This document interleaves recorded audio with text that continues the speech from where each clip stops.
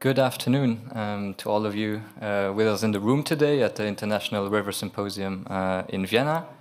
And hello also to the 500 people that registered online from around 50 countries, which is truly amazing. And I welcome you to the first free flow webinar organized by the World Fish Migration Foundation and Wetlands International on behalf of the Dam Removal Europe Coalition. My name is Frank, and I will guide you through this session today, which we hope will be engaging and inspiring to you. And we know these sessions in the afternoon after lunch can be a bit tiring, so we'll try to make it as dynamic as we can. And I'm supported today by my dear colleagues Neja Pozniak, the Free Flow Project Manager in the back, and our Director Herman Vanningen here in the front, who will also act as the chat manager. So yeah, throughout the symposium, you can use Slido to put any comments or questions. We also have a short poll later, so you can participate there just by scanning the QR code. You know the drill by now. And for those of you joining online, there should be on the right side like a Slido window next to the stream video. So for after the official opening, we will take like a global view on the last free-flowing rivers and their importance to the local communities, after which we will then zoom into Europe and hear from a wide array of practitioners that work tirelessly on protecting and restoring these precious rivers from Sweden through the Netherlands to the Balkans. And then in the end, we'll have a short Q&A, and we'll get a sneak peek into our newly released documentary, Dam Busters. So yeah, there's a lot of exciting stuff coming up, and you can also find the link to the whole program in the Slido chat box as well. Just for some housekeeping, there will be a 20-minute coffee break at around 3:15, and we have to leave the room by 5:10. So dear speakers, already I alert you, please, let's stick to the time. We have a charge program, so everyone can get their say. And that's it from me for now. So I'm very pleased to give over to Herman Vanningen to officially open this session, together with Christa Grossart from the Dutch Ministry of Infrastructure and Water Management. Please enjoy. Yeah, welcome everybody. My name is Herman Vanningen from the Netherlands. I'm the director of the World Fish Migration Foundation, and with us today is Christa Grossart. Is she around? Yeah. Christa, digitally. Hello. Christa, hello. Are you there? All right. Oh, I'm very big on the screen, I see. Yes, you. In real life, you're smaller. But thank you for being with us, Christa. I'm looking into the camera. I'm looking into you, actually. And can you tell a little bit more about yourself and what you're doing in the Netherlands, and why you love rivers, and what's your background? Well, I'm Christa Grossart, as said, and I'm also the chair of the expert group FIS of the ICBR. That's the International Committee of Protection of the Rhine. And in the past, I've done a lot of work on the toxicity of chemicals to aquatic organisms. And in my spare time, I like to be outside in nature and occasionally participate in aquatic biology monitoring to see which species are present in my own environment. And I love the dynamics of rivers, their power and the perpetual flow. It never stops, and it is essential for us humans. But it's also essential for the migration of other species. Okay, thank you, Christa. And why do you think that's important that rivers should flow freely, and what is your ministry doing about that? Now, free-flowing rivers are important for fish migration where possible. And in the Netherlands, we have now regularly opened the haringvlietsluises so that fish can migrate by this route. Rijkswaterstaat, an agency of the Ministry of Infrastructure and Environment, closely monitors the salinity in the haringvliet. Because that's important for agriculture, that it doesn't come to saline. At the IJsselmeer and the Afsluitdijk, there's also a project to create a fish migration river. And the practical management of our regional smaller waters, streams, are the responsibility of several separate water boards with their own management. In general, these water managers aim to make water as natural as possible. Of course, water safety and other functions of the water have to be taken into account. But in practice, nature-based solutions help to achieve all goals. Thank you, Krista. Krista, did you want to say anything else? But I thought you were... No? I have a next question for you, and it's a bit about removing dams, also free-flowing rivers, and I know that you are part of the International Rhine Committee. Is this topic being addressed in the International Rhine Committee, and what kind of role does this committee play? Okay, yeah. Well, fish migration is prominently on the agenda of the International Commission for the Protection of the Rhine, but other aspects must also be taken into account. So it does not have it doesn't mean by definition that all rivers can also become free-flowing. But where there are opportunities, this is taken into account. And bottlenecks for fish migration are especially on the agenda of the expert group fish, with the aim that the representative species, the salmon, but that is not only the salmon, of course, it is a representative for other fish, the salmon can reach Switzerland again. And that's our goal. So that's the goal, to reach Switzerland from the sea to the source, so from the Netherlands to Switzerland. That's a beautiful target. Yeah, for the salmon. Target. Yeah. I hope it will happen before 2030, because we have this international target of 25,000 kilometers of free-flowing river. But let's make it happen. And I want to thank you for being here. But just to do the official part, can you say the official words? I declare this webinar officially open, so I hope you have a good webinar and we can learn a lot from each other. Thank you. Thanks, Krista. Frank, you're... So much, Krista and Herman. And now, next we will get to travel the world with Sui Champang and Joshua Reut from the Nature Conservancy, who will tell us more about the importance of free-flowing rivers for the local communities, and how these different contexts that they are situated in also call for very diverse conservation approaches. So, Sui, Josh, the floor is yours. Thank you. So you're ready to start in? I will share the screen. Thank you so much, Josh. The host needs to enable my screen sharing.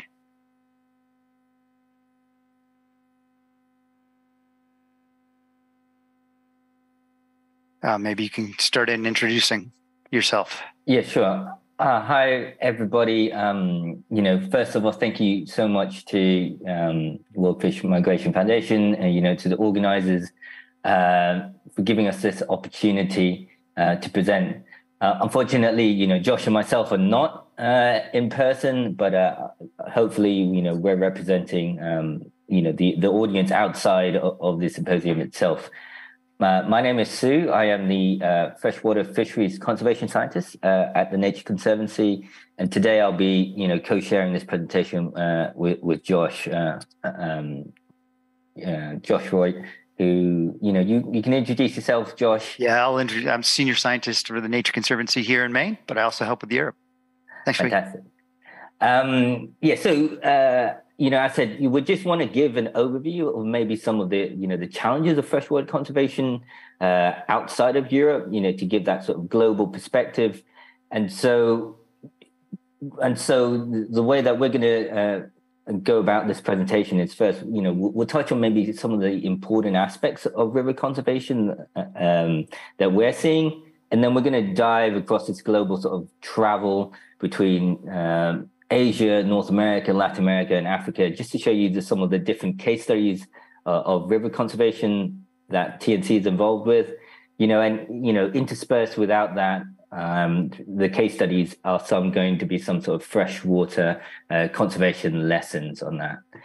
So, the way that I see rivers is, as much as beautiful as they are, we live in a world where there is a human need. Right. And so, but the way that I think about it is that rivers, underpin these, key services for all of us, right? So we got no poverty. So we think about all the livelihood benefits that are generated off, both the freshwater ecosystem and also its natural resources, the amount of food and inland fisheries provided and contribute to zero hunger, water with clean water and sanitation, and the important role of floodplains and peatlands and wetlands for climate change action. And just think about just the natural biodiversity of inland systems. My favorite fact as a fishery scientist is that half of all fishes around the world, species that inclusive marine, are actually found in fresh water. So that's half of all fish species, just in those rivers and lakes around the world. Fantastic, Sri. Thank you. And I think a lot of us have seen this slide before. It's something that the World Fish Migration Foundation and others have shown from the Global Index that we're in trouble. We know this, that species have been lost since 1970. This is an incredible loss in my own lifetime, maybe some of yours as well. And it's not just for fish, as Sri said. It's for these incredibly connected ecosystems that include multiple species, from insects and mosses and underwater mussels and clams to species over and around, and even in the terrestrial ecosystems around them, and the peoples that evolved in these ecosystems, as well as the current communities that live in these places and thrive on them and need these commercial fisheries that depend on these river-bound fish. I often show this slide, which is just a great indication of where the world's biodiversity is, where there are currently dams in little blue dots, and the dark green biodiversity area, you'll notice red and orange dots. Those are dams planned or under construction already. So these are places where those boxes are, and we'll also show the Penobscot, where there's a lot of people depending on these fisheries. So who are we? We're the Nature Conservancy, and our mission is to conserve the land and waters where all life depends on. And you can see where we work around the world, where we touch the ground. It's expanding every few years. We add new offices. We have a lot of members, as you can see, over 1 million around the world. We have $1.8 billion total revenue and support. But most importantly, I think, is our projects, our conservation projects for land protection, marine protection, and reconnecting and protecting rivers. So these are the major strategies that we employ in order to figure out how we're going to restore connectivity in rivers, from assessing where the barriers are and the habitat data, so we can marry those two data sources together, tools to help us prioritize among those because it's too much to take in all at once, and funding mechanisms, which are getting better. We'll show some examples of that, and policies as well, and education and outreach, because if we don't inspire people, if we don't educate people how to do these projects, how to manage a project, how to inspire other people, then we're really not going to make any action with this. And we need to implement and monitor, and that has a feedback loop. So we can talk about some of the work the Conservancy is doing, but I wanted to flash this up on the screen as well, is all the places, an indicator of all the places where people are working on behalf of these rivers, whether it's protection or restoration or education, or just learning about these species, academics. So the World Fish Migration Foundation every 2 years holds this event, and there's over 10,000 people that help bring this together. And now the case studies. I'm going to start with China. So an amazingly large country, and the Yangtze River Basin is one of the largest basins in this country.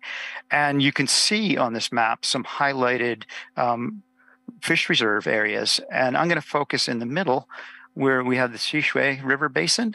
And it's fantastic for many reasons. One, it's got a lot of the biodiversity that occurs in the main stem Yangtze that may be threatened or fragmented by dams. And it's much less dams. It's long, 437 kilometers long. It's got over a third of the Yangtze's endemic and rare fish. So that's a nice place to do representation if you're going to have a restoration and protection site. So what's helpful here is that there's been a series of legislative moves by the Chinese government to protect the Yangtze River, including this great protection of the Yangtze River National Strategy, the work plans developed from it, an action plan, and actually law now. So how this plays out on the ground is pretty exciting. Once we look at it enables funding for studies to be done on the habitat, the water quality, which are both really good, and also to look at those rare and endemic species. Those populations are also really good. It doesn't mean that they're not threatened at all. There is fishing pressure, there's agricultural inputs, but as you look at this basin flowing to the top of the screen, most of those impacts are in the lower part of the river. So the Nature Conservancy does a lot of connectivity analysis, and this is where we look at where the barriers are and what distance of streams, how many kilometers link in between those free-flowing sections. And for most of this river, you can see this dark blue. There's a lot of great connectivity, but you can see that lower section of the basin where they are much more fragmented, lots of little dams.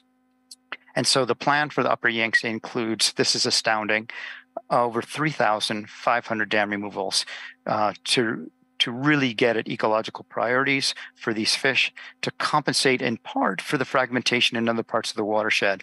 A really neat plan to really focus on those areas that have the highest biodiversity value. Over 1,100 of these are already in nature reserves, so that's a great place to start. And an immediate focus will be in the Sichuan Basin that I just highlighted.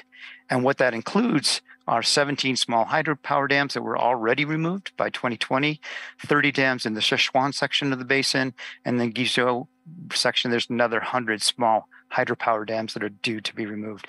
So really exciting work in China, but it's not without challenges. Even though you have government rules and laws, you still need to get local buy-in, and that's a problem we have all over the world with these projects. We need buy-in, we need education, we want people to appreciate the values that Shui mentioned that you can that will come to these local cultures as you free up their rivers and make them healthier. There's also problems dealing with the waste around disposal. It's happening kind of quick. There aren't really guidelines and coordination that I think a lot of people would like all over the world, so that different agencies work with one another to make these projects more smooth. So now I'm going to jump halfway around the world, pretty much, to the United States, where there is the state of Maine and the Penobscot Basin, which many of you have heard about so many times. If you haven't, you're probably living under the ocean or something, but I was asked to present on this real quickly. So it is about the same size, you'll notice, slightly larger than the Sichuan Basin. It drains most of Maine. It's mostly forested. And from about 1830 until 2013, when we began the second dam removal, only 4% of the entire watershed was accessible for sea run fish. And this is the section of the watershed where the barriers are. Here's just a quick glance of our 12 sea run fish. People are really excited about Atlantic salmon, but there's 2 species of river herring, other elocids, sea lamprey, and eel. So it's a fantastic project. All these species still occurred in this river. So this project involves improving fish passage at all the dams that are marked with little blue bubbles on the right, and fish passage and energy upgrades on all the green bubbles on the left. So you'll notice the 2 lowest dams in the river at about 60 kilometers up from the river will be removed, 60 and 75 kilometers up from the river. So this is going to restore 3,200 kilometers of habitat. And what it took to get here was, 1, federal tribal recognition so that the Penobscot Nation had a say in the permitting process, the Federal Dams Act, which meant that environmental considerations had to be brought in. It took partners. It took a bruising defeat of a dam that was proposed for the power company to say, well, we may be out of pay attention to folks. And then we can look also at the power of relationships building with the dam owners, with the managers, and that was crucial for this project to go through. Just a quick look at what these look like, the Great Works dam removal. The opening ceremony with our Secretary of the Interior present. There's before, there's after with a beautiful free-flowing rapid that's a little tricky. I did spill a canoe in that rapid once. The Howland Fish Bypass upstream where the dam couldn't be removed, but we built this nature-like fishway, beautiful fishway around it. It's got 100% efficiency for fish passage. And the energy before and after shows that you can actually gain energy by increasing the efficiency at dams. But note here on the left, 18.1 megawatts. 18.1 megawatts there now. That's the capacity of these 3 dams that were taken out that blocked 65% of the river access for just that amount of megawatts. There are now turbines off the coast of Denmark producing 4 megawatts each as far as their capacity. So the benefits, I won't go through all of them, but you're welcome to contact me later for them. But most exciting, I think, is going from 0 fish to maybe a few hundred up to 3.4 million fish this past year. It's increased revenues when we do fish restoration for local communities. The lobster industry depends on these fish for bait in the springtime, and we're hoping to see increases in the groundfish. And it's a healthier food source for local communities. There's connections where all these dams were parks. So we've gone from some access to a whole bunch of access, not the whole watershed, but we're doing pretty good, about 66%, 3,200 kilometers. But it's not just about the big dams, of course, it's also about all these little culverts that block access to headwaters. And so in summary, for the Penobscot, we did a bunch of planning and science to figure out where barriers are, figure out where habitat are, assess the flood risk. And we also looked at policy mechanisms to make this work more easy than putting in a bad culvert or installing a new dam. And we also worked in Washington, D.C. on getting federal funding mechanisms. We worked at state funding mechanisms. We've done incredible outreach in communities up and down the state with these stream smart classes, incentive programs for engineers, alternative energy financing for like wind power and solar power for small towns in the area that are losing dams. And we're also doing implementation, of course, all around the watershed, as shown by all these different graphics. So that's it for the Penobscot. And now on to Africa, Shui. I think you've got something to say here. Just shout when I can move my slides ahead. Thanks. Thank you, Josh. Yeah, so we're going to jump over to Africa now. So just a sort of just jumping across again all these continents. So we're going to go to the Okavango River Basin, which sort of covers Angola, Namibia, and Botswana. You go to the next slide, Josh. So the Okavango Basin, you know, it floods annually. It's sort of a very different system. It generates these huge floods that then go through a dry season. It covers roughly 170,000 kilometers, and it's, you know, key habitat for terrestrial biodiversity. So we're talking about, you know, those enigmatic sort of African species that you think about, elephants, hippos, crocodiles. You know, the Okavango Basin is a key sort of terrestrial habitat, but it's also important sort of for aquatic biodiversity, and especially if you think about that regionally, that area maybe doesn't have as much water as other areas on the continent. But the area is, you know, and this one, we put this in to highlight that at the moment, the Okavango is relatively free-flowing, right? But there are other threats. So within the context of this presentation, you know, and this sort of session, we talk about restoring free-flowing, but there are other rivers out there, sort of key rivers, that we need to sort of prevent other challenges and threats. So specifically for Angola, you talk about the recent civil war, you know, that just ended in I think, you know, 2002. And the area has, you know, is still dealing with that legacy. It's also quite a remote region with little infrastructure and investment. The capital, Luanda, is quite far up in the north. They are talking about proposed hydropower in there, but the sort of the returns and, you know, the distance towards the urban centers, you know, are questions that still remain. There's deforestation going on. There's uncertainty in tenure and rights, and there's also fishing pressure as well, where there's not a lot of different livelihoods for local communities, and so there's fishing pressure there. So we go on to sort of what are the sort of activities that TNC are doing, you know, with local partners. In this area is we partner with communities to organize themselves as sort of fishery co-ops, and fishery co-ops are the legal mechanisms that Angola uses to provide rights and tenures for fishing for communities to aquatic resources. So we work with the local legal system and its setups to sort of give that voice to the local communities who rely on the Okavango. And then from there, we work through multi-stakeholder commissions where we integrate those co-ops within the government structure to give them that representation and sort of decision-making in resources. And then we also work on that local scale. So we design and we work with the fishery co-ops to sort of think about their fishery management activities. And that is not only to think about reducing the fishing pressure, but to think about how to maximize that return of the fishing that they are doing. So that's addressing sort of post-harvest waste, maybe identifying other sort of products that they can get value from their fishing. And we're thinking about these different alternative livelihoods. Maybe if we can remove some of that fishing pressure, return to more conservation, and maybe providing different sources of income on there. And then, you know, it's very hard to talk about rivers around the world if you don't talk about the Amazon. And, you know, we're quite lucky that TNC is able to work in parts of the Amazon.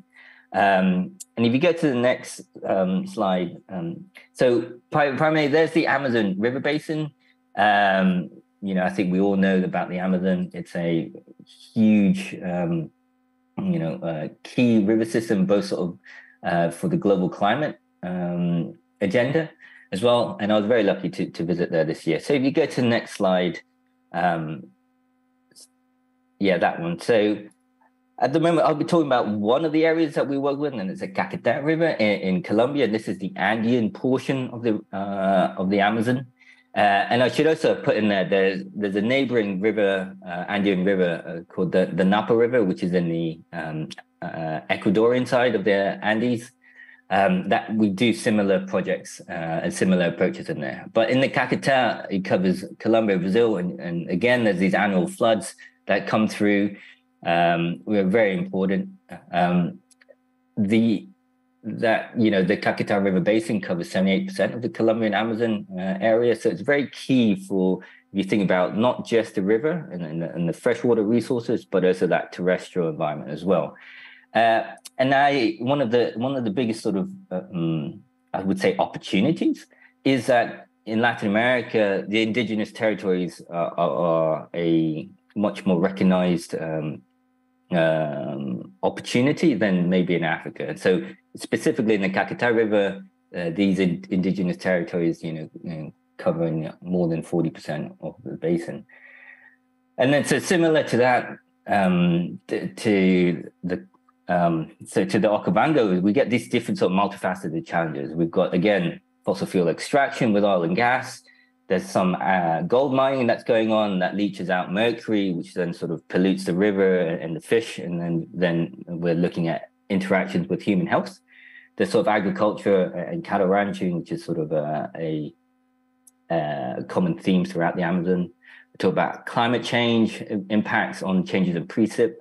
And also there's aquaculture and unsustainable fishing, which maybe we see as more direct impacts on that fish biodiversity and freshwater ecosystem. We can go to the next slide. So we're adopting a similar approach, which is that community-based conservation approach, where we work with the communities and especially with their legal tenure to both the river and sort of the river basin, to design sort of conservation and management of protected areas. Again, we work with sort of partnering with these communities to increase their representation in government decisions, and also again looking at different alternative livelihoods.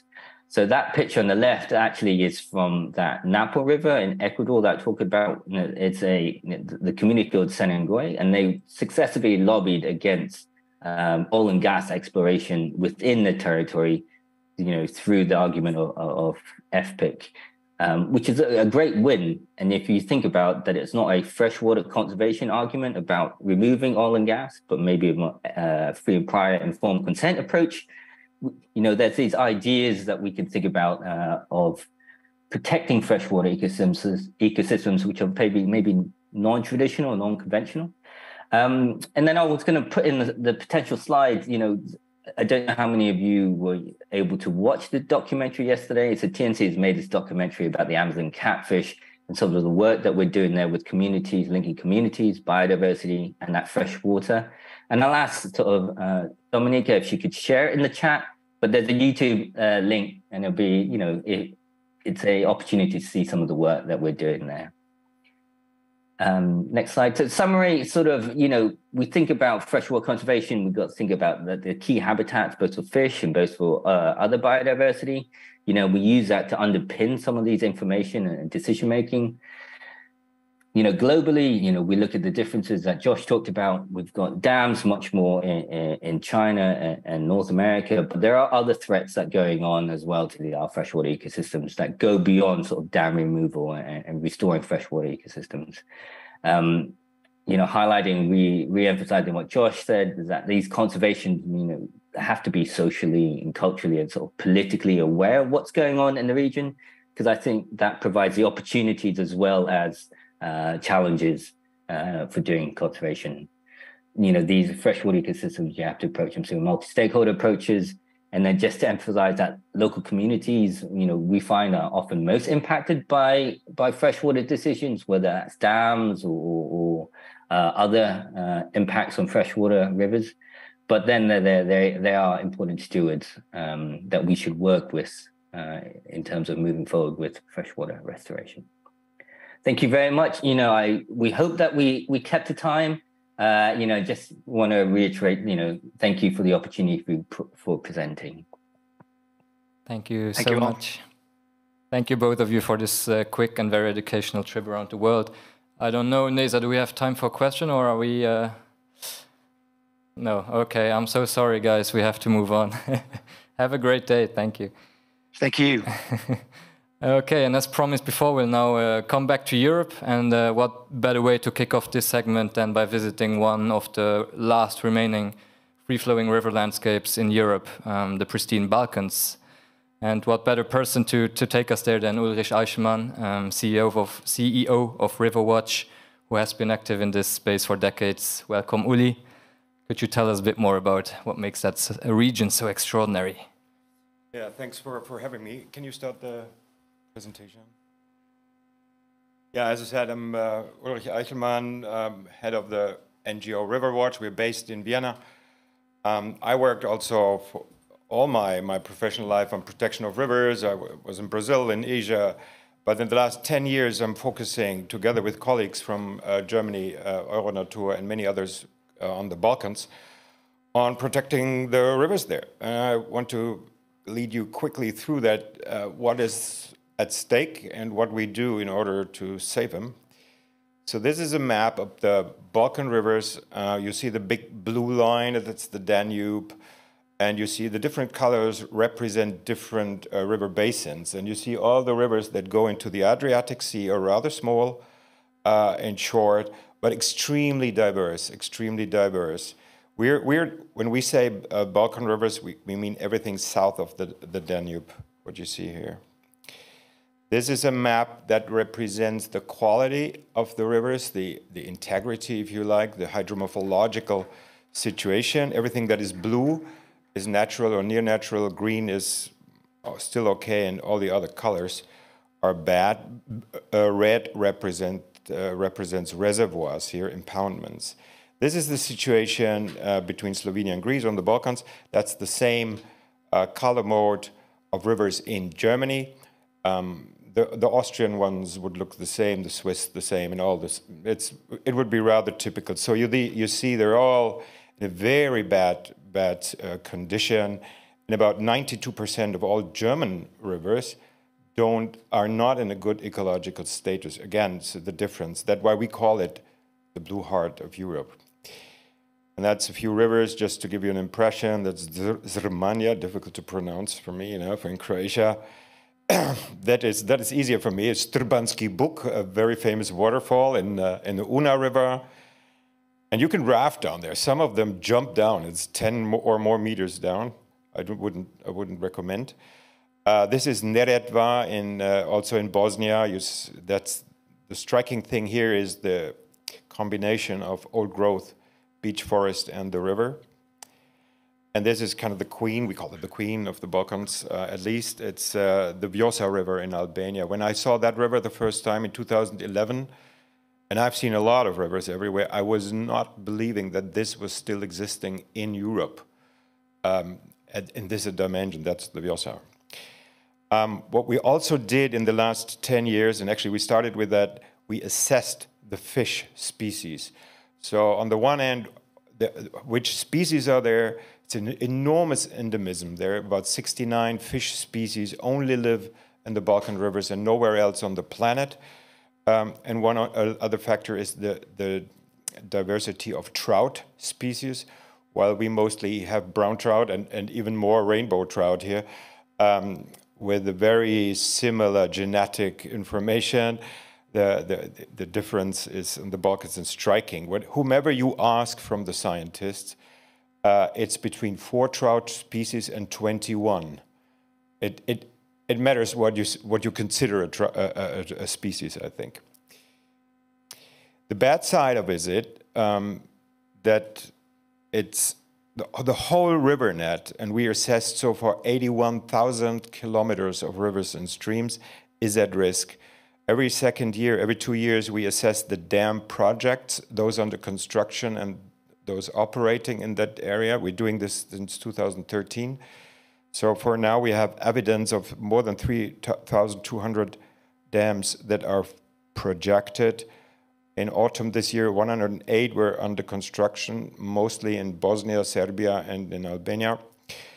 And there are, 1,700 something operating. This sounds a lot, but you compare it to the country we are actually now. Austria has more than 5,200 operating power plants. Germany has about 8,000. So that put into perspective, it's still an area with a lot of free-flowing rivers. But that's what most dams that have been built and that are projected look like. They're so-called small-scale dams with less than 10 megawatt installed capacity. This is a dam built on Bosnian River by an Austrian hydropower company, a renowned one, the Kelak. And they say, we are the best ones. We build the state-of-the-art. We built fish ladders. We have residual flow. This was a spawning river of the Danube salmon, of the Huchen before. There's no way the Huchen can even get close to this ladder. And this ladder is for goats and not for fish even. Yeah. Drina River, it's between Serbia and the Drina is built by Tara and Piva. And then Driva, it's the Huchen River #1 in the world. So 5 out of 6 healthy Huchen rivers are on the Balkans. And the healthy one, scientists consider with 100 or more kilometers of consecutive Huchen populations. The Drina is the longest one. What we asked the scientists, what would happen if they built all those dams? What would that mean for the fish species? And don't look out to all the numbers, but look to the number 49. And they say that about 49 fish species would go extinct or would get close to extinction if all these dams would be built. And that equals about 10% of all European freshwater fish species. So in the name of, producing green electricity, all these myths things, we are risking an enormous amount of biodiversity loss. Just to show you some more examples. This is actually one of maybe my favorite river. It's Neretva in Bosnia. That's what I was trying to show you earlier. Look at the amount of forest and the density of the forest, and then this pristine upper Neretva. That's the upper Neretva part. That is without par, I think, in Europe. You have huge areas that look like the wilderness parts, and they are. But at the same time, the Neretva is the river basin that, as far as we know, is under attack the most. Even in Europe, there's 72 hydropower plants projected. Some are under construction, like this one, the Ulok dam, close in the upper part also. They're literally trying to kill that river for many ways. So they would try to make reservoirs instead of on the main river, divert all the tributaries, and in the lower segments, downstream of Mostar, you might know this bridge in Mostar, famous city, they even divert the groundwater at a large scale from the river away. So it's like you want to drown someone, you shoot him and you hang him at the same time to make sure he's really dead, this river. And then knowing this river is extremely valuable. And from the biodiversity perspective, for sure. So what we did is this year we had a science week there. We spent 1 week with about more than 50 or 60 scientists from the country, but a lot of international ones, Austria, Germany. And we had groups for fish. They were looking, for example, at the soft-mouthed trout. The soft-mouthed trout represents, for those you know fish, no? They represent the graylings. There's no graylings naturally in these Adriatic rivers, but these trouts, replace them somehow. We had some successes very briefly this year. We are opposing all these dams. I didn't show all the strategies. We have a lot of lawyers. We financed 10 lawyers. We have the scientists. We have activists funding them. We have partners with the NGOs. And this year was probably, after 10 years, the most, maybe, it's hard to say, most valuable, successful one by legal changes in the the Federation of Bosnia, you know, there's a complicated country, we changed the law. So from now on, no new small hydropower plants are possible to get permits. They're out. So that killed with one shot 110 hydropower projects, and 65 other ones are not completely unlikely, but unlikely. And in the other entity, the Republika Srpska, they changed also the law, and they deleted all the subsidies on small hydro. That was one of the drivers, the subsidies. You know, you can earn much more than the market price would actually give you. In Northern Macedonia, 7 dams were revoked from a national park. The investors sued the government, and the court case is ongoing. We also stopped a dam we pushed the financiers out of the Bosna River in Bosnia. The KfW wanted to finance a dam that they also rejected. And one of the biggest successes was after 10 years of fighting for the Vjosa, to stop 40 dams in the basin and have a wild river national park instead. We made substantial progress. This is the river, that I was saying I didn't know, and I didn't believe that these rivers really still exist on this continent in this dimension. It's 260 kilometers of free flowing, including a lot of tributaries. So in total, it's more than 700, maybe 900 kilometers even of rivers and stream that is still free-flowing and connected and goes from the mountains in Greece into the Adriatic Sea in Albania.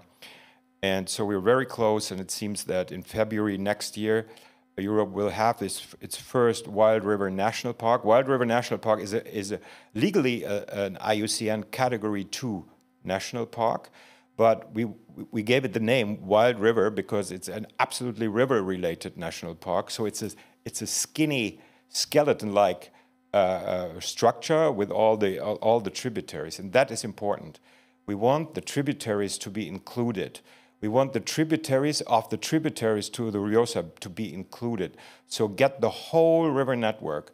Right now we are doing the mapping, the zoning, and going in, and then there is the discussion among the experts. Is it still belonging to this catchment? You know, you're going to the details.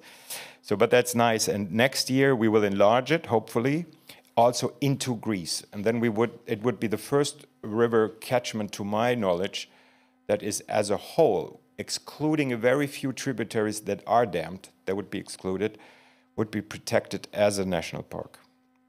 Inauguration, no. Yeah. And I believe, and we strongly would lobby for that the Vjosa is the first Wild River National Park, but not the last.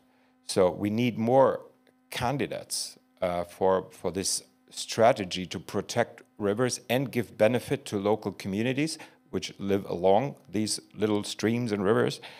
And we will come up with a list for the Balkans, but it could be others as well. And from a European EU perspective, you know, they have this Green Deal, the biodiversity strategy with wonderful goals, you know, stop biodiversity loss or at least minimize it until 2030. But they lack, from my perspective, the strategies how to get there. We're all good in making promises into the future, but then this fucking future comes always closer and we don't know how to get there. You know, look at the Water Framework Directive. And we're convinced that this idea of a Wild River National Park that protects large parts of a river basin, including the little ones and the little ones of the little ones, that's a nice strategy in order to fulfill these goals. So this is Neretvar again, that for sure would be, at least in large parts, a candidate, or the Morača here in Montenegro, together with the Skutari Lake Skadar, the Skutari Lake. Tara Drina would be one for sure, Unac. So there are candidates of long and connected river systems still there.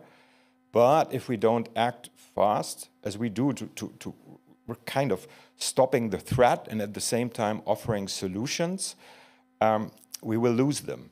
The Balkan rivers is a gift to the earth, from my perspective, and they survived the decades of destruction miraculously for political reason, for lack of money in these periods where we destroyed everything. And now we try to make them aware, also the decision makers there, that what they have is something unique. They should not follow our example to just dam everything. That's in the head of many. You are so rich because you destroyed the nature. So we want to destroy the nature to become rich as well. So, but the time has changed. We have different knowledge. There is all these things. And we try to offer that and convince them. We convince them also, and that's important, I would like to say, not only by saying, oh, you could do a protected area and you get money. No, we convince them in a way that we close one door before. We make it impossible, we try to make it impossible that they build the dams or divert the water for huge irrigation projects. You have to close the door for most of them, that they realize, oh, it would be really difficult to fulfill my ideas, but there's another vision, this national park or protection, then they go for it. So I think we need to tackle both, defend the rivers as much as possible, and then offer solution. That's what we're doing on the Balkans. Thank you.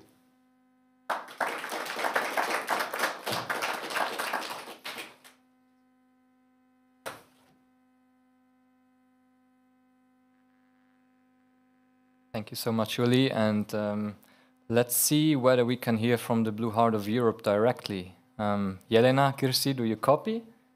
Yes, you can. Where are you? We are here at the river Komarnica, and I'm not sure if Uli, nice to meet you here again. We are also on the Vjosa case, but yes, Komarnica River. Behind us here, behind Jelena, something like 500 meters from here, is the river Bukovica, which leads to the river Komarnica. And we are at the, let's say, last wild rivers of Europe, exactly. Surrounded by small villages, yes, small villages which could live so much better of ecotourism, rural healthy development, etc. We already have that partly. We are here in the corridor of Via Dinarica, if anybody has heard of that. If not, then just look it up, viadinarica.com. Across the Balkans, longer hiking, cycling, nature experience trail. We are at the top trail of cycling of Montenegro, called Endless Landscapes, and I'm going to show you why that is called that way. So Bukovica, and then we come to the Vojnik mountain, which actually is absolutely next to the Komarnica River. We have some first successful eco-villages also here, and first rural households who could live very much better from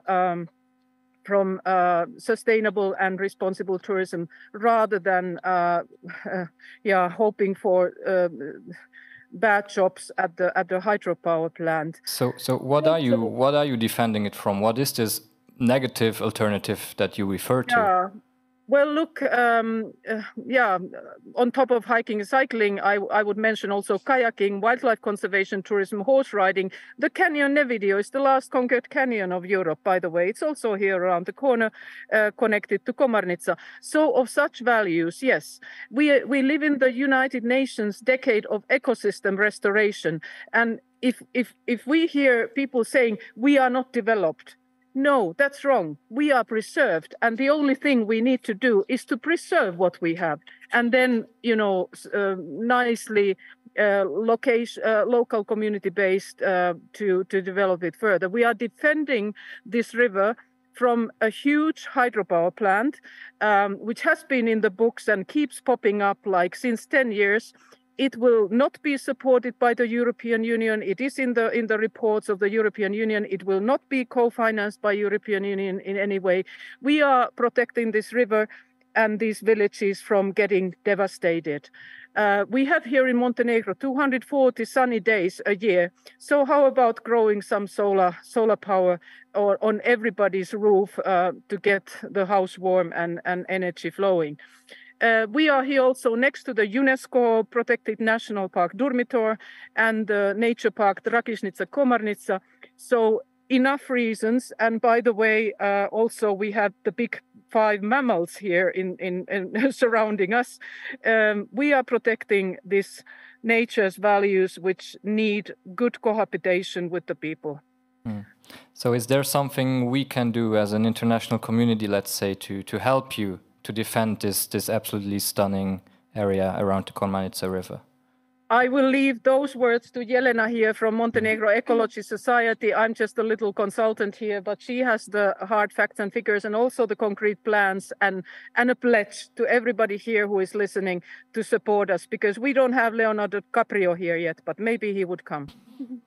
Hi, everyone. I just need to say, from the point of view of biodiversity, we're talking about not only the river, but also canyon, which is being built by this river since 30 million years ago. And here we have actually a complex mosaic of different ecosystems that are still being untouched, that are full of endemic species. For example, the endemism of some plant communities goes up to 50% in some part of the Komarnica River.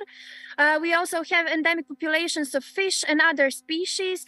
From just 192 species of day butterflies, we here have 126. Which tells us a lot about the complexity of this place, which is actually a refugial place, a refugium where species have been hiding during the climatic crisis, like ice age, and from where they again started to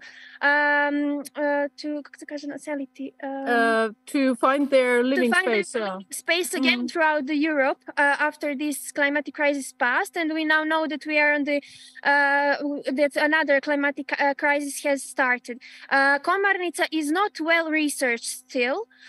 We know a lot about it, but we still don't know enough because it's untouched. You cannot go there easily. So the support that we need is actually for the scientists to come. We have the plan to organize scientific camp here. We have some 2 years maybe left of the space for the fight for this river, since until the next step of the government comes.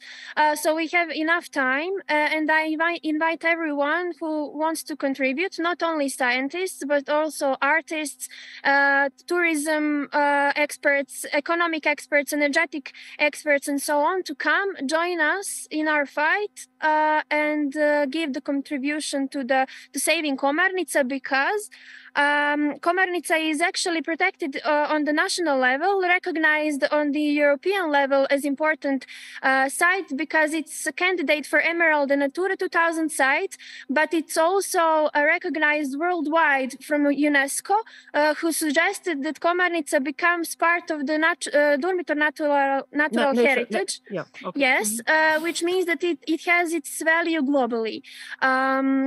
This is why we are fighting for the river, and please come. Yes, and I also wanted to say, that I spoke a bit just because we don't have enough time about the value of Komarnica. Kirsi also talked about the value of this river for the local people. And I have to say that if we lose Komarnica, we won't only lose forever, because this is the canyon, these ecosystems here, we will lose and the opportunity for the development of the beautiful ecotourism in this region that is based only on natural untouched nature and the things we are blessed here with. And there is also a concrete date of invitation. Jelena, yes, we are having here a camp in springtime. Yes. So come and enjoy the river in springtime, and that'll be one of the really most beautiful parts of the year.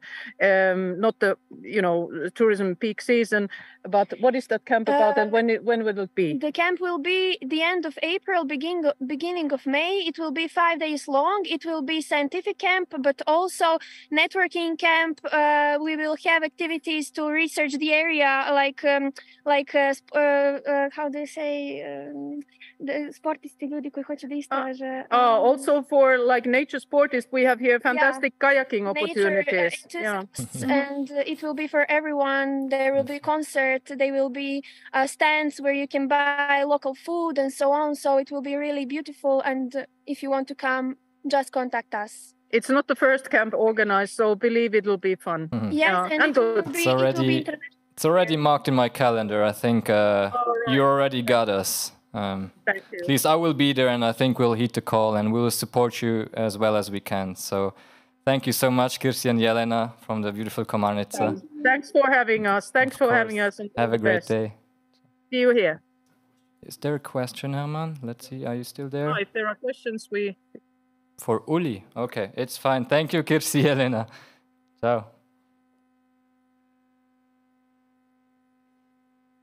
Uli, we got a question from the chat box, and it says, what is the business case for building small hydropower dams on Balkan rivers? How do we help create energy alternatives to these hydropower developments?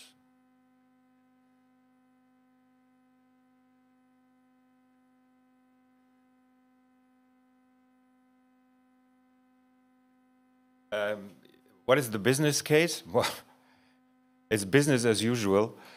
In the end, long story short, it's destroying nature and making money out of it. It came from the West.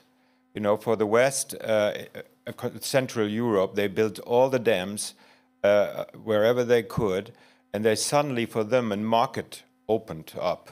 You know, the free-flowing rivers for hydro people, free-flowing rivers is a chance. So they took the opportunity. And one of the driving forces was subsidies. And it started all in the early 2010, around 10, when the boom started on the Balkans. And that was purely driven by two things. The one was subsidies. So with your electricity bill, you pay an additional amount of money to support renewables. And the hydro lobby managed to get their old energy into this category. So you're funding, even the people who are protesting, blocking dams projects, they're funding with their own bill the boost of hydro. The second thing is corruption. Corruption in the Balkan is a traditional way of dealing with things, and that made it for investors even easier to get the permits. When somebody promises you will get the permit, and they say, you have to do an EIA, an environmental impact assessment, usually say, okay, yeah, we will manage. So that was this, from my perspective and my understanding, the two driving forces. And the alternatives is, I cannot repeat enough, is save the energy. We all have no problem, actually, and honestly, no problem in producing energy. We are consuming too much. We are consuming way too much. Therefore, the answer cannot be to produce more. That would be the global, the more higher level answer to that. The more detailed is one, there's other renewables like solar, like Kirsi was saying. Albania has, for example, 300 days of sun, and they did not have any solar power plant until recently. They're all focused on the hydro. Thanks, really great answer. So next up, let's move to the northernmost parts of Europe with Krista Borg from Sweden, who's the president of the River Savers Association that kind of combines 53 member organizations in Sweden. And he will tell us what it took to keep some of the great northern free-flowing rivers flowing. Welcome, Kristen, we're all ears. Thank you very much. I hope you can hear me now. Is it okay? Perfect, yeah. Do you hear me? Yeah, okay, very good. Thank you very much for letting me participate in this very, very important webinar. And I will tell you a little about our national rivers in Sweden. We have 4 of them that is stated in the Environmental Act, actually. But I will start with a little background. River Savers Association, which I am actually Secretary General nowadays, not President anymore. We have switched So it's an umbrella organization for groups against hydropower exploitation, and we were formed in 1974. In Sweden, we have 12,000 plus dams, and you see the map there. It's not actually the real dams, but it's the kind of distribution of dams in Sweden, you see. Most often they are abandoned or without operations nowadays, old mill dams and things like that. Around 3,800 of those dams are connected to hydropower plants. We have 2,100 hydropower plants, from the very, very smallest ones with an installed effect of less than 125 kilowatt, and up to about 208 of the big-scale hydropower plants.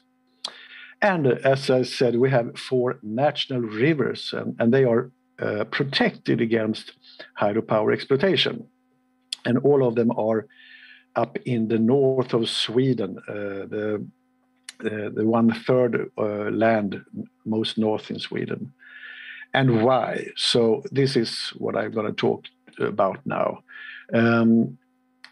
The big-scale hydropower establishment, it started around 1909 in Sweden, and that was because Sweden tried to switch from a rural farmer nation towards an industrialization, and this went on. We had a new legislation in 1918, and then our parliament decided that every stream should be exploited with hydropower because we needed electricity. And this was not environmentally remarked until the 1960s, actually. It was a small mumbles in the 1950s, but until the 1960s, you can say it was without any bigger protests. And it all set off with the plans for Vindelälven, the Windel River, and that's about 700 kilometers north of Stockholm. And that was the kind of starting point for the more organized resistance against hydropower exploitation. The plans for the river Vindel was actually started in the beginning of the 1960s. But in the spring of 1970, our prime minister said, no, you are not allowed to exploit that river. It should be saved to the future as a natural river. And at that moment, local groups were founded everywhere else in Sweden to fight against other exploitation plans. So to have a kind of umbrella organization for all those groups, in 1974, our organization, River Savers Association, or in Swedish, now we have a small lecture how to pronounce this, Älvräddarnas samorganisation, as it is pronounced in Swedish. We started in 1974 as an answer to this. And from that year and until the end of the 1980s, there was a kind of battle for our remaining rivers, free-flowing or not. And at the end of the 1980s, you can say that most of the exploitation was finished in Sweden.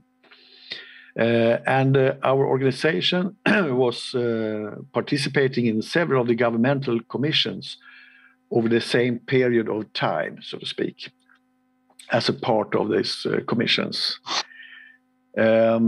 Because we had the parliament in Sweden, they had a national exploitation plan, actually, where they said that hydropower should to the Swedish electrical grid contribute with 66 terawatt hours of electrical energy.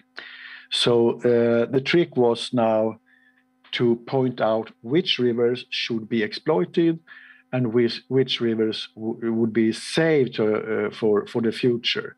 And one of my former colleagues in this organization, he had a very, very rough time to be in that group to point out which rivers to be exploited and which to save. And of course, as a river saver, it's not a funny thing to do, of course, but he was kind of forced because the government and the parliament had decided that way. Anyway, due to this, there was a formal protection from hydropower exploitation in Sweden. And it started in the 1980s. For those rivers that shouldn't be exploited, they set these formal protections. Sorry. And all this is nowadays formalized in our present Environmental Act from the 1998. But already in 1992, the name National Rivers was stated in our parliament. So that's a name that most people in Sweden knows about. And there are, there are 4 rivers from the north to south. It's Torne River, and that's is on the border of Finland. We have Kalix River, we have Piteå River, and we have Vindel River. And every one of those are, as I said, up in the north of Sweden. Very, very nice rivers, especially Torne Rivers is really scenic too. So if you haven't been there, I urge you to go there and just stay there and watch it, or fish, or do some canoeing or something. Also, several other rivers and stretches are also protected under the same paragraph in the Environmental Act. So we have a lot of rivers and small stretches in the south of Sweden that has the same protections. And now my conclusions before I stop. The plus or the pros. A prohibition for building HP plants or divert water for hydropower to other rivers, that's of course very good. And it's also good, it's not just biodiversity, also the values of scenic views and other parameters, fishing science, research, that are parameters why they said they wanted to save those rivers. The cons, of course, the minus is we have exceptions. Those hydropower plants that was already existing in this river before the protection, they are allowed to be there. And there are exceptions for them to refurbish when they has to do that. So that's a thing that we struggle for in the Environmental Act, that when they have reached their lifespan, it should be removed instead of refurbished, of course, in a protected river. And also, actually, a new hydropower plant is possible if proven environmentally safe. And those application processes, they are open to legal frame of the full Environmental Act. That is okay.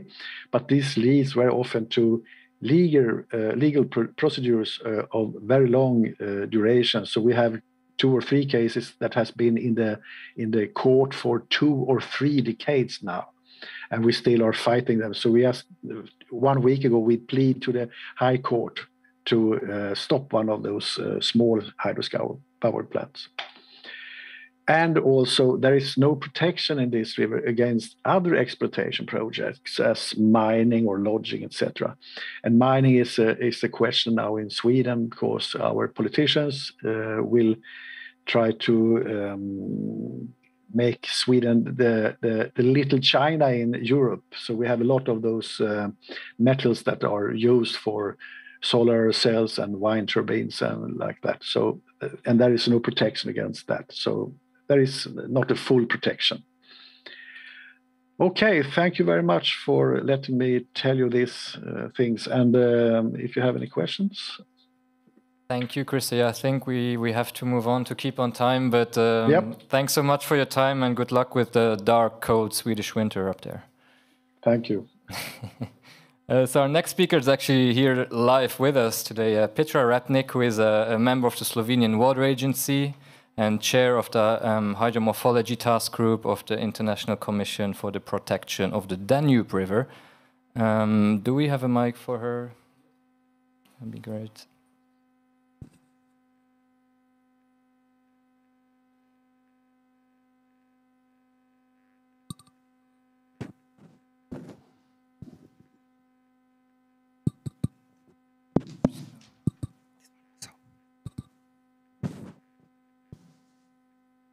Perfect. Welcome, Petra. Thank you.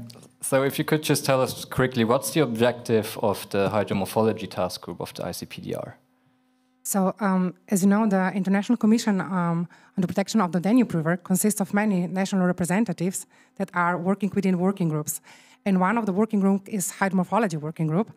And our working group is mainly responsible for, we say, significant water management issues that are related to the hydromorphology. And I think that it's the best shown on this picture. So what we are dealing with, so we are mainly dealing with pressures related to hydromorphology. So on one hand, we are dealing with pressures related to hydrological regime, so like hydropicking, water abstraction, impoundments. Second group is dealing with pressures related to longitudinal connectivity, so mainly with dams, weirs, and so on. And the third group is so the pressures related to morphology, so the altered morphological condition, and especially also this connection of wetlands and floodplains. So this is one of the main activities that we are dealing with those pressures. And of course, in the next steps, we are looking also for the measures. And in the Danube River Basin, we are also trying to incorporate hydromorphological problematic into another integrative issues, like collaborating in the hydropower process, in the flood protection process, biodiversity process, and so on. So this is the main task. And also together with this activity, we are also observing many different projects that are going on the Danube River Basin, and trying, of course, to incorporate the results of this project to our common river basin management plan. And what do you do for river connectivity specifically in the Danube catchment? Like, can you break that down for us?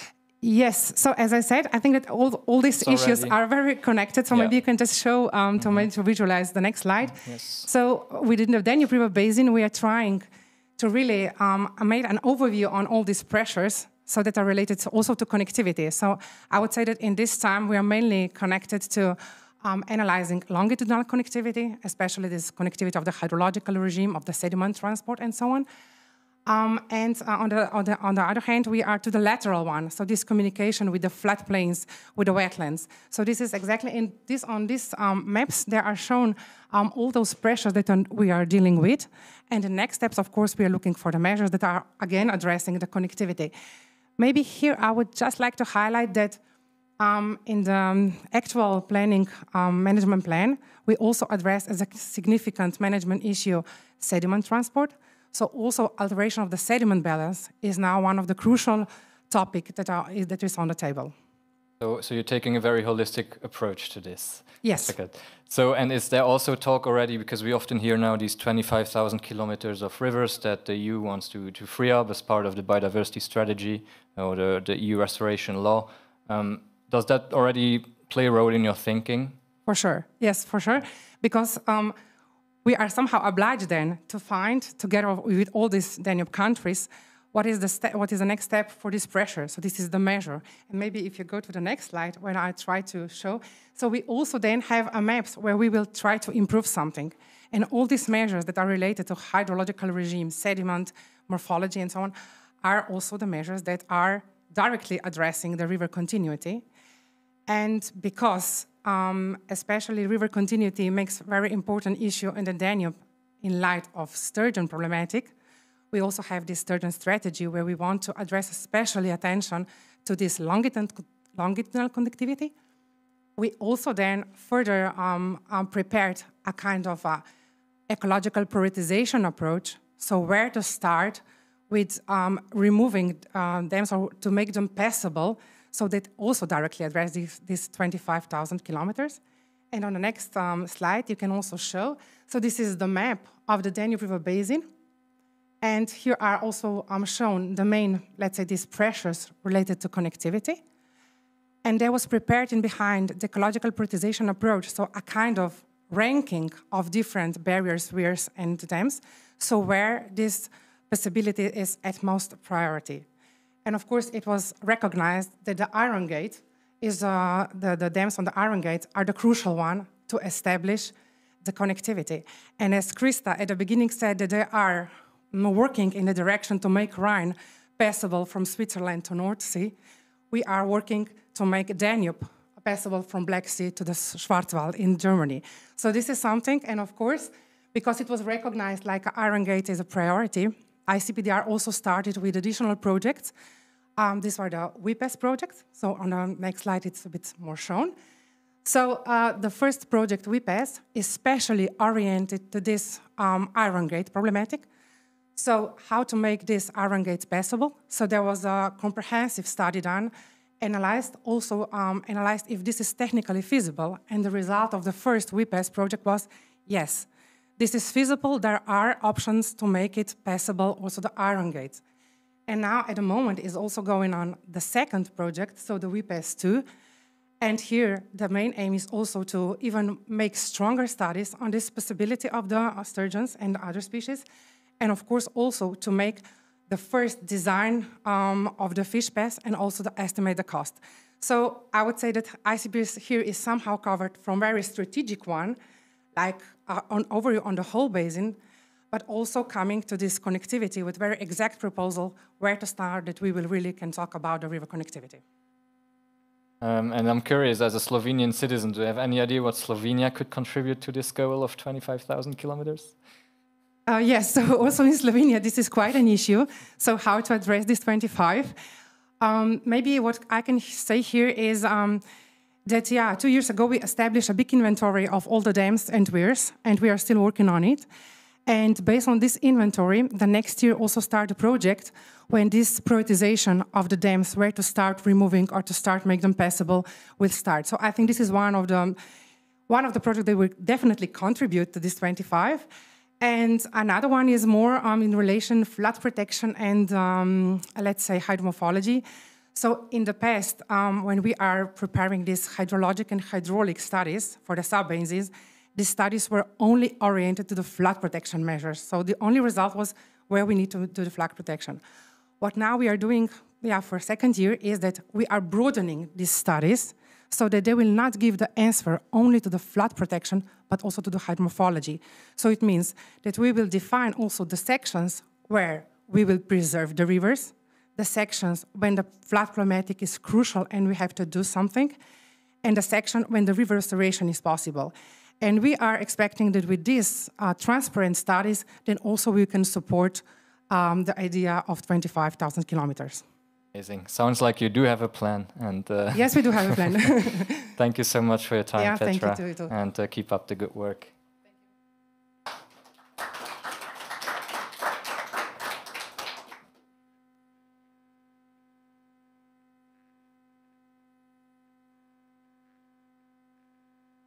All right, so for our last guest before the coffee break, I'm happy to welcome Lorena Lorenzo, the European Program Manager at our dear partners, Wetlands International. Lorena, thanks for making the time.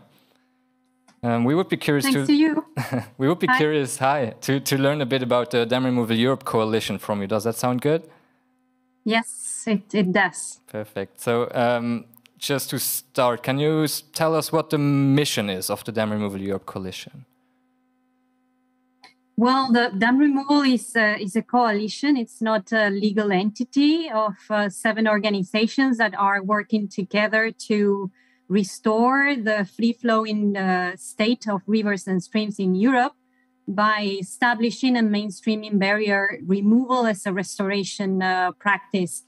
And just to tell you a little bit more about the coalition, it was established in 2015, and at the moment we are 7 organizations part of the coalition.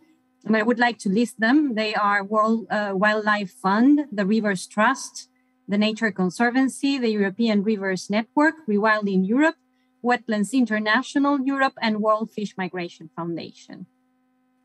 Amazing, thank you so much. So what about this restoration tool of dam removal is, makes it special? What do you like about it personally as well? Well, about dam removal, the thing is that the rivers in Europe are in very bad shape, and they are infected by obsolete barriers that can lead to fragmentation, habitat loss, blocking sediment transport, or affecting water quality. And dam removal is it's a great way of restoring rivers because it can allow the river sediments to be transported downstream to coastal areas, and this can help maintain healthy coastlines, but it also it can protect us from storms or even from expected sea level rise. If you remove a dam, you can also contribute to achieving the objectives of the Water Framework Directive, or even you can contribute to achieving the European targets for free-flowing rivers, the 25,000 kilometers that were mentioned before. But not only, you can also, if you remove a barrier, you are doing a one-time investment that permanently restores the natural stream functions of the rivers and habitats, and can increase climate resilience.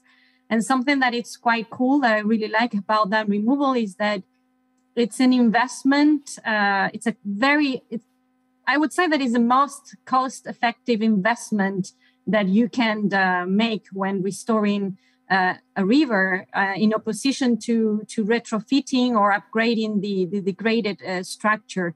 And it can also create jobs, and it can even foster the creation of a restoration economy. So besides the cost-effective thing that I think that it's quite interesting and that we should research more about it to convince decision makers, policy makers, but also the general public about it, I really like that when you remove a dam, you immediately see the benefits of it through the appearance of, for example, migratory species that were no longer there.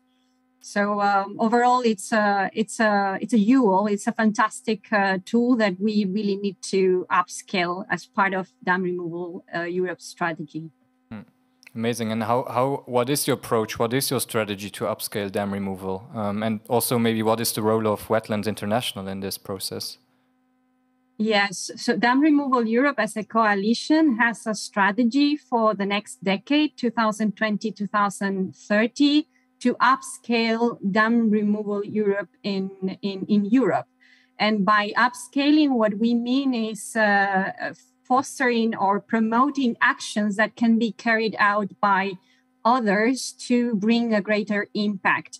And this will be possible, of course, if we as a coalition stimulate these actions taken by others through our own actions and results. And the strategy of the coalition is to identify and prioritize river basins and dam removals that can maximize ecological and social impact. We would like also to support the start of projects on the ground. We would like to engage in targeted communications which are so important to provide a clearer picture of what dam removal is. And this can also help us engage better with policymakers, but also with the general public. And of course, to advocate. We would like to advocate for the integration of dam removal into European and national policies, but also into legislation, finance systems, and very important into river basin management plans. And we would like to do this in partnership with other sectors, in partnership with users and practitioners. And that is why it's also important that I mentioned that we would like to keep the network growing, but we would like also the coalition to grow. And when it comes to Wetlands International, for us, we believe that healthy rivers are essential solutions to solve the interlinked crisis of climate and biodiversity loss. So in our view, when a river is blocked, it's not healthy. And as part of Dam Removal Europe, our main aim is to strengthen the implementation and enforcement of freshwater-related policies and legislation. That's what we mainly do, and scale up solutions such as barrier removals to achieve the free flow target of the nature restoration law, but even exceed it.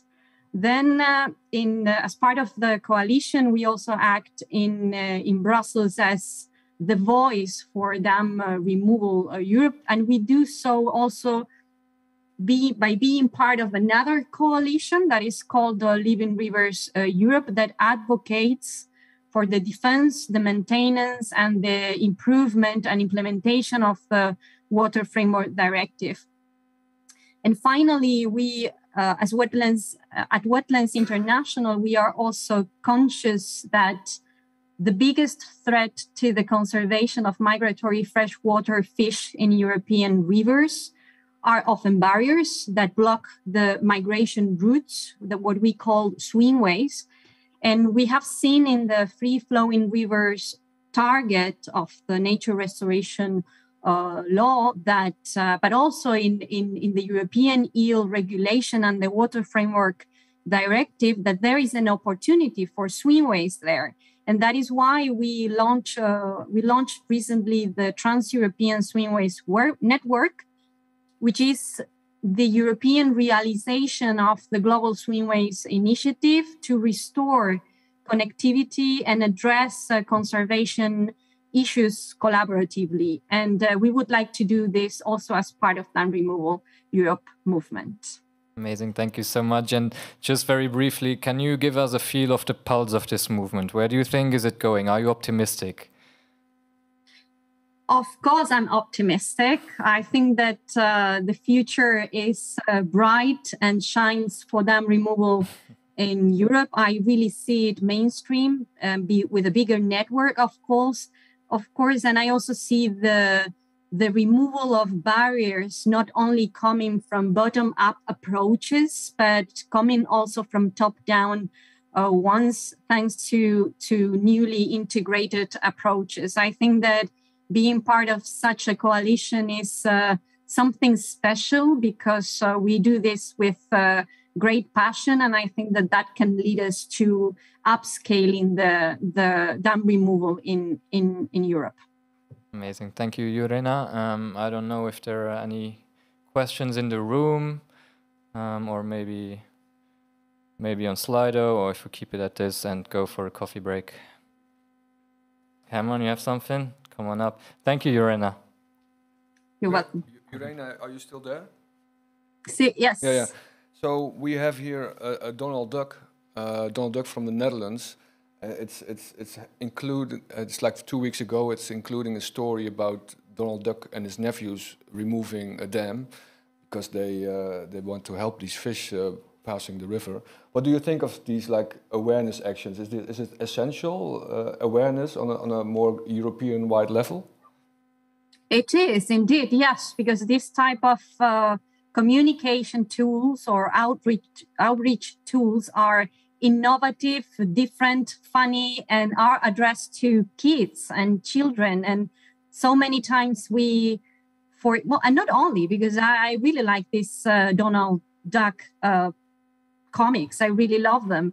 So yes, I think that this is a great way of showing to the world what dam removal Europe is, or not dam removal Europe, but dam removal is, and learning about it, because that's what we really want to do, to make people understand that this is cheap, effective, and a great way of bringing our rivers back. So I really love that one, the Donald Duck. Amazing. We share that feeling. Thank you so much. And let's have a 20-minute coffee break. Thank you. See you soon.